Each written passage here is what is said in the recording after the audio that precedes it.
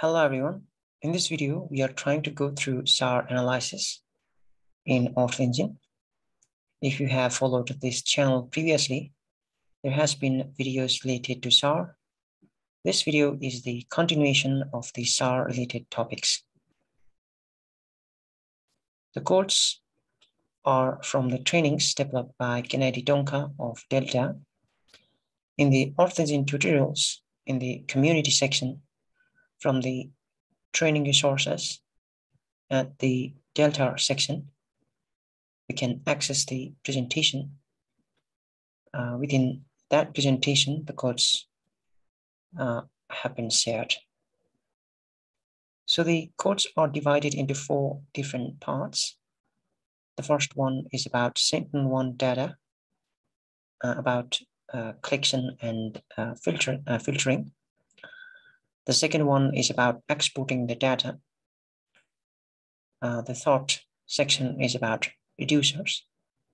The fourth one and the final one is related to Sentinel-1 time series. My objective of this video is to interpret the codes and try to share my understanding about the related codes. The codes have been edited very little. Hope this will be helpful. So let's begin. So we have our area of interest, that is Rotterdam Harbor. This harbor is somewhere in the province of South Holland in the Netherlands.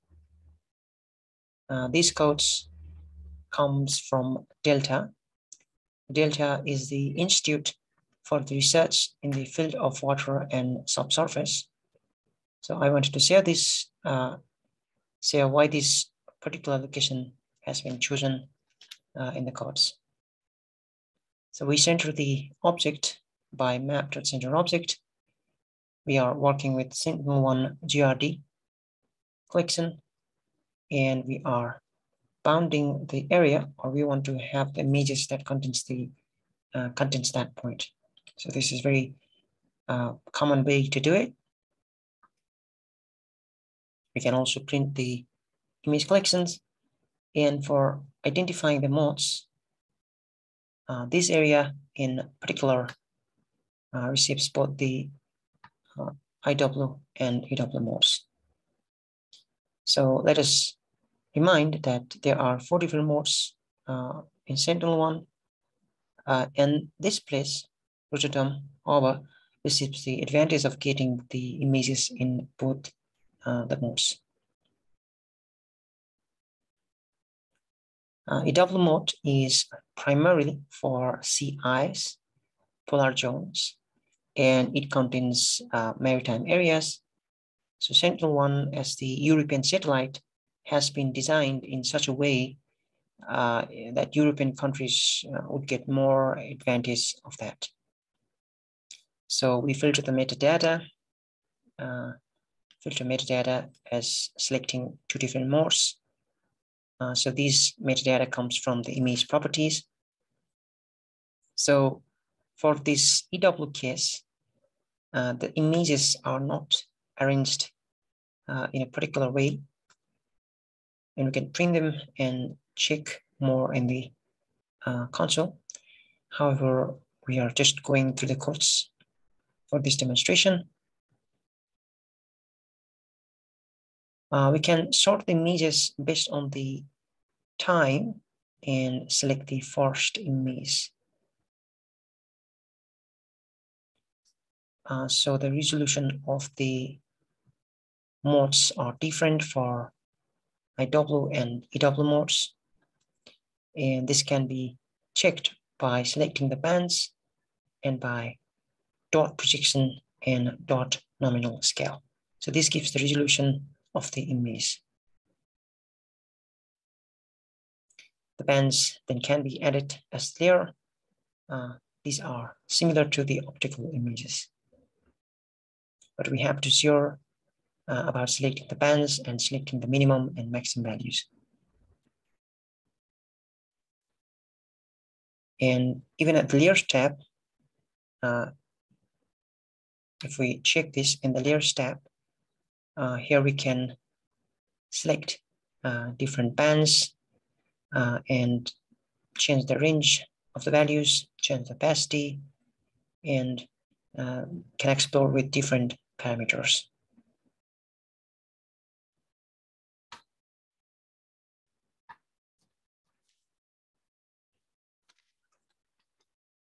So these are the questions or the comments from the main author.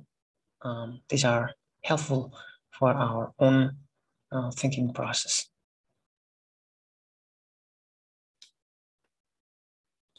So these are further filtering of the image collection based on the bands, based on the vital properties, whether it is ascending or descending. The thing to know here is that we use the filter functions for most of the work.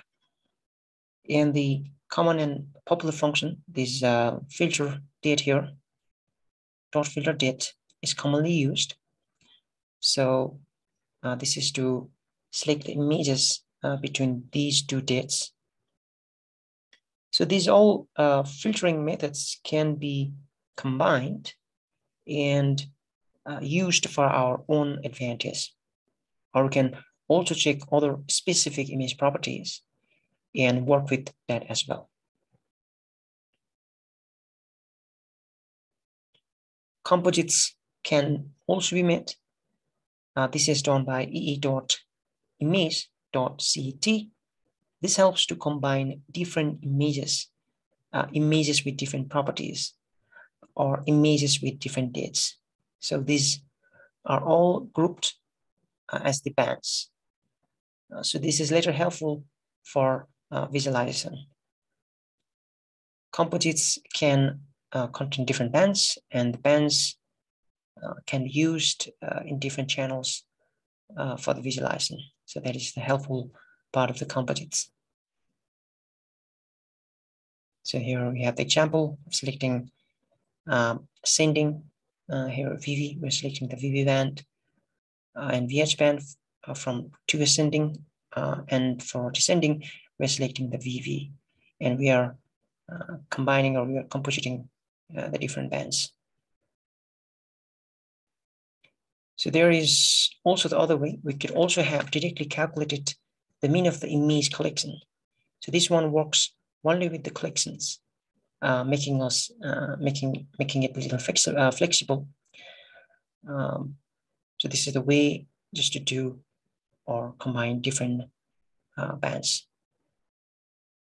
And we can certainly add them as earlier.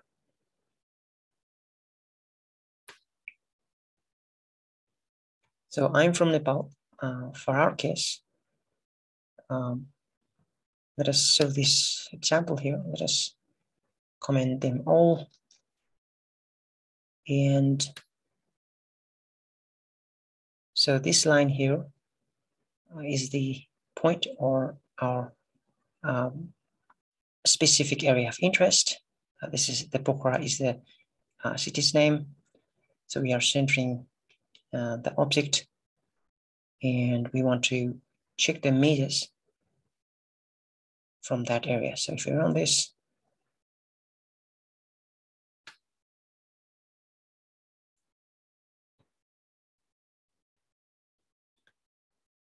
so for this particular case, we get the features that is related to IW modes only. And if you check the bands, we only have VV and VH bands. So this particular area has only the advantage of receiving IW mode. So this concludes the first section.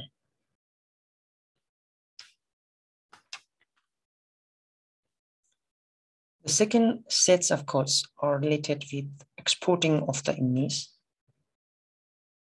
Polygons have been written as the line here.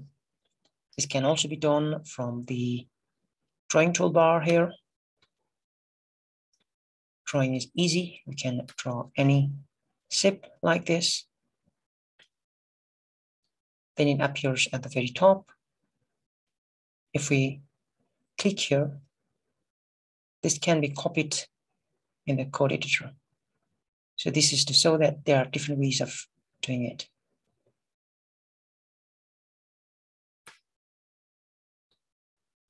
So here we have the repetition of the codes, particularly selecting different image properties, different metadata. We can also sort the images. So the ways of sorting the images is by dot sort. This is the new thing here. So if we set this as false, it gives us the latest image. And if this sort property is true, it gives the earliest acquired image. This is to show the sorting of the images. So these are again as similar to the previous codes. Again, this can be added as the layer. So filtering can be done with multiple filters. We're selecting VV and VH band here. Our orbital properties are ascending, and we are sorting the images as true.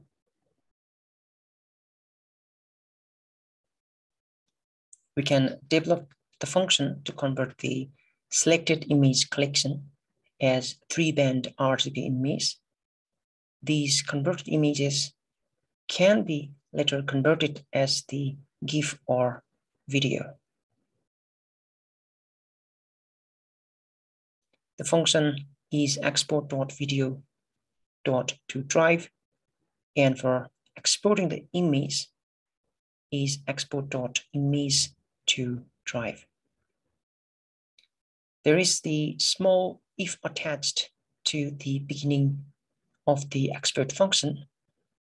This has been somewhat geniusly done not to run the export function each time when the codes are run.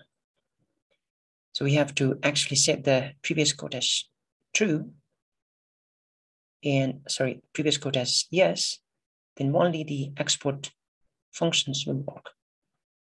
This appears at the talk section. So this is just to show, go through the code. So I'm not going to exactly export the images. So this concludes the second section. So we move to section 3. The section 3 is about the users. The first points or the first sections, first codes are similar to the previous parts. This is all about working with metadata and image properties. We have the function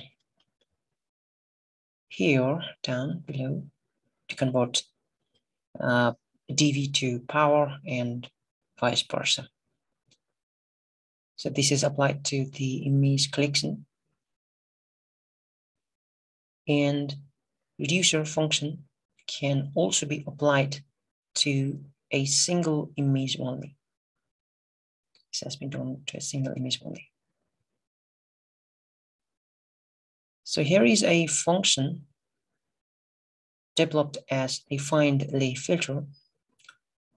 Filter like lay filter works around the pixel and its neighboring pixels, changing the original pixel values in different ways. So there is a table from the SAR handbook. In chapter 2, there is a helpful table to understand about the Speckle filters. So this might be helpful if we are new to this. Understanding Speckle filter is more than the course, but this is to show here that the this is absolutely possible to replicate in Arthington as well. So I hope to prepare maybe in future related contents just based on Speckle filter. Speckle filters, I believe, are the core topics of SAR. However, let me skip them for now.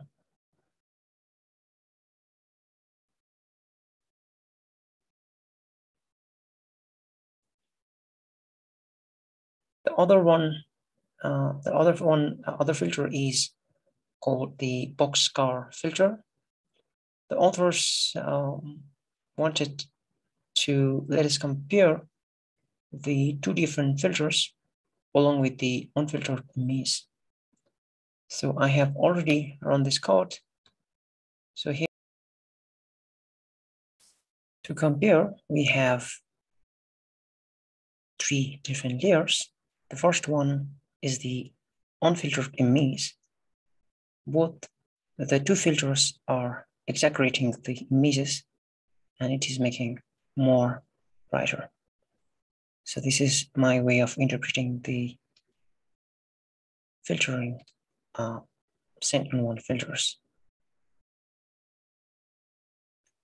So again, the Speckle filters are more of the match. It is understanding about how the pixels are being changed.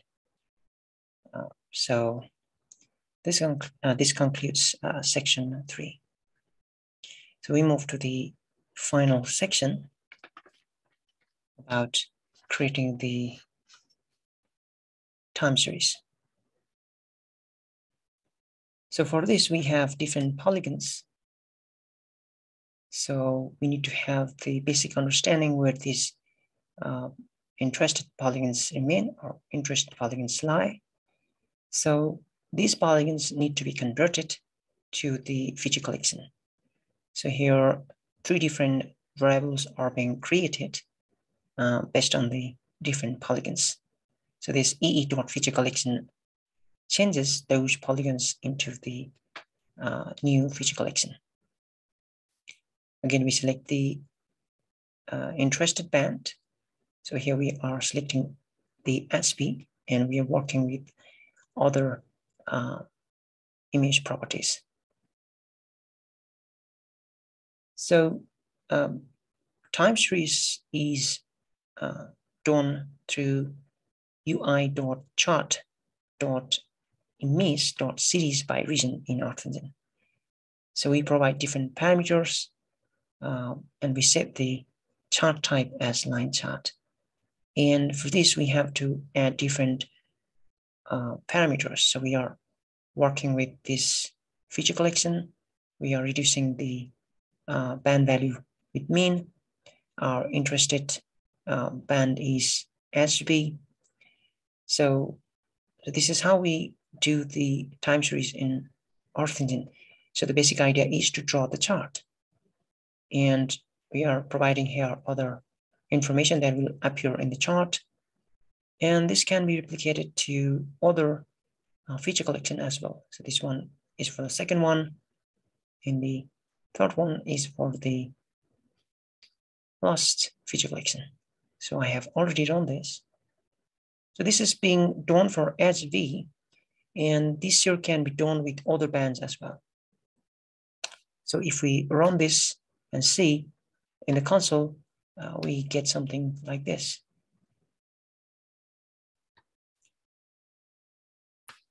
And this concludes section 4.